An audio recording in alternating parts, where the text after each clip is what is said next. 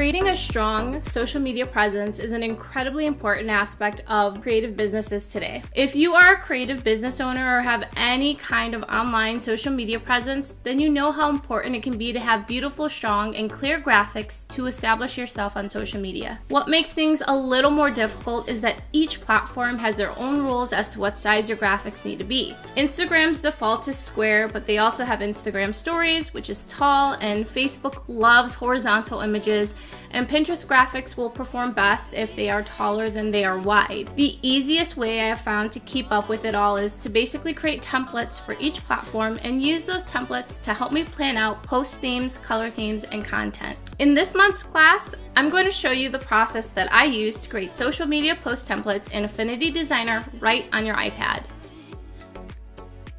Hi everyone, if this is your first class with me, welcome, and if you're a returning student, welcome back. I'm Jen, and I will be guiding you through this creative course. I'm a freelance graphic designer, illustrator, and educator based out of the Midwest, and I run Bella and Sophia Creative Studio.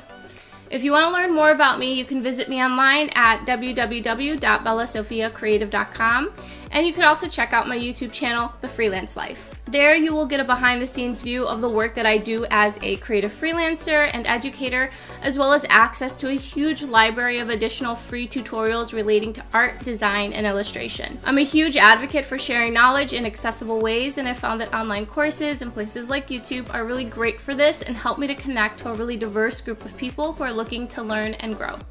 So what is this class about, and what are you going to learn? In today's class, we are going to be learning about and designing social media templates in Affinity Designer on our iPad that we can use over and over again to plan and organize our social media content. For this course in particular, we will be focusing on designing Instagram posts in square format, but you can update the size to fit your needs. For some of you though, it might make sense to create several different social media templates for each type of post that you publish. Before we jump into the technical aspects of working in the Affinity Designer iPad app, we will go over design tips that will help make your post strong and keep your process streamlined. Then we're going to get into creating in Affinity Designer. We will go over setting up your files, creating guidelines, the importance of working in layers, and the different tools that are available in the software for you to use. So when it comes to the class, the tools that you'll need are an iPad with an Apple Pencil and the Affinity Designer app. You can download it at affinityserif.com.